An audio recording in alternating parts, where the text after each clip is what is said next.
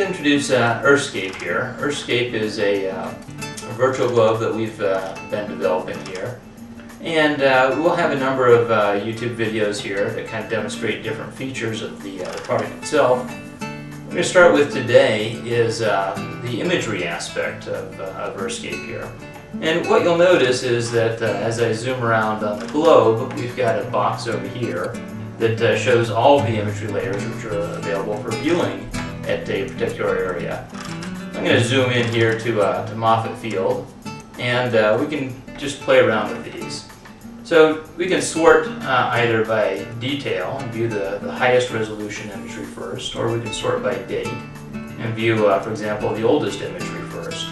In this case, we've got some just post-World War II aerial imagery. This is 1948. We can see a bunch of old prop planes here. 1960 here ushers in the jet age. We can see a lot of look like fighters here. And as we move into 1968, we can see larger prop-driven planes, and those kind of dominate the landscape here for a while. We're up to 1988 now. By 1999, a lot of these have moved on out, and we look at the present day here. This is 2004, for example. Not a whole lot of planes on the tarmac there. Maybe a lone, looks like F-18 there.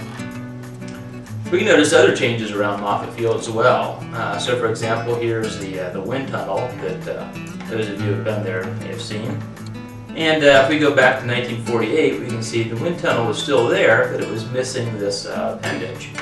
If we go to 1980, we can see the foundations of that, and in 1982, we can see that it's now been fully completed there. And again, going back to the present time, and get a view of it in greater detail. So another area which is kind of interesting, and we have similar types of multiple years of coverage for much of the United States, would be this Tomsock stored power plant. So let's go see if we could find it. Indeed we did. It's in a Wikipedia article. And as we zoom in here, we'll see that we have a number of years of imagery. Let's go back in time, see what this area looked like in 2004. 2004, all is well. 2005, all is well. But in 2006, we see that this reservoir here has suffered a massive failure. And as we look to 2007, we can see this same area, and we can see that they're now doing some construction on this. So 2005, 2006, 2007.